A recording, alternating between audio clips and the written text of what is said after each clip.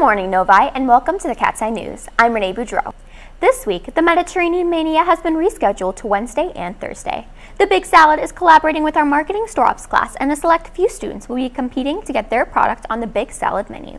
Stop by Wednesday or Thursday after school to try a wrap created by some of our very own Wildcats.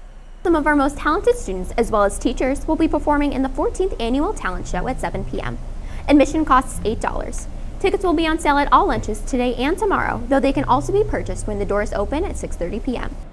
Dr. Martin Luther King Jr. led the modern civil rights movement, a movement that ended the legal segregation of African Americans in the South and other parts of the United States.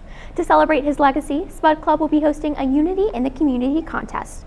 Contestants will read an original speech, poem, or present a dramatic reading on what Dr. Martin Luther King Jr.'s dream means to them and how it has helped shape their life. Entries must be submitted to Mr. Knuckles by Friday, December 15th, but the actual competition will take place on Monday, December 18th at 4:30 p.m.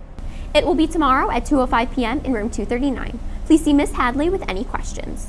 Today, the Art Club is meeting after school in room 182 to make polymer clay keychains. Cookies will be provided. Don't be left out of all the fun when staff and students sport their winter wear this Thursday.